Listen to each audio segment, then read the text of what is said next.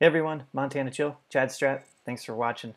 This is a real quick tutorial on how to use Kong with Nectar 49 LX Nectar products to trigger a single Rex loop in chunk mode. Somebody asked about it in a chat channel.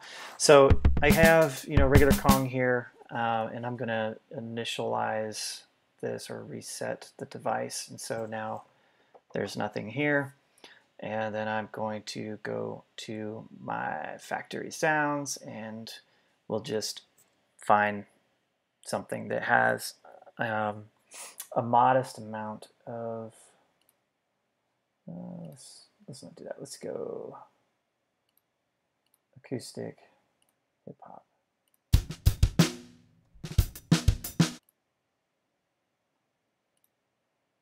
A lot of times I like to expand that and look. There's 12, so this is a good one.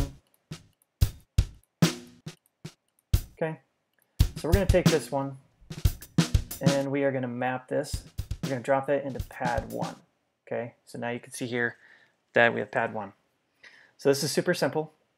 I'm going to hit the assignment pad and I'm going to set all of the pads to pad 1.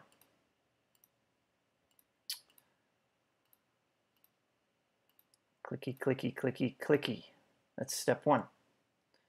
Step out of bulk update mode. Then next I'm going to change the hit type on all of them to hit type 2, which is chunk. So all the pads are going to be in chunk mode. The Nurse Rex is going to automatically interpret that as